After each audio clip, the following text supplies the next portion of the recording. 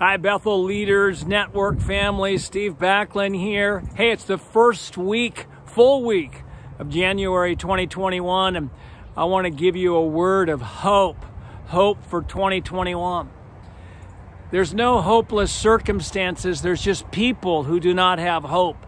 And once people get true hope, circumstances cannot stay the same. Hope is an unstoppable force. If something's going to change, somebody believes the future will be better than the present, and they have the power to help make it so.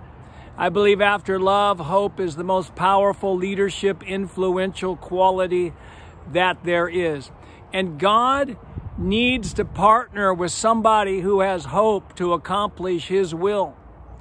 God loves to partner with unreasonably optimistic people.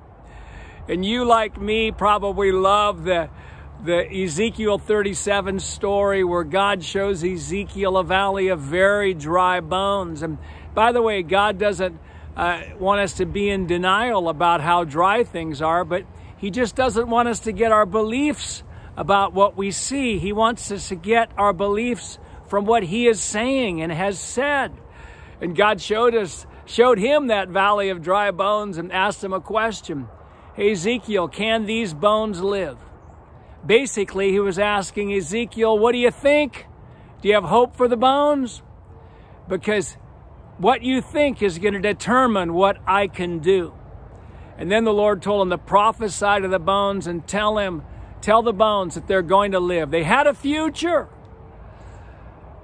And God didn't say, watch me prophesy. No, He needs to partner with somebody who has hope.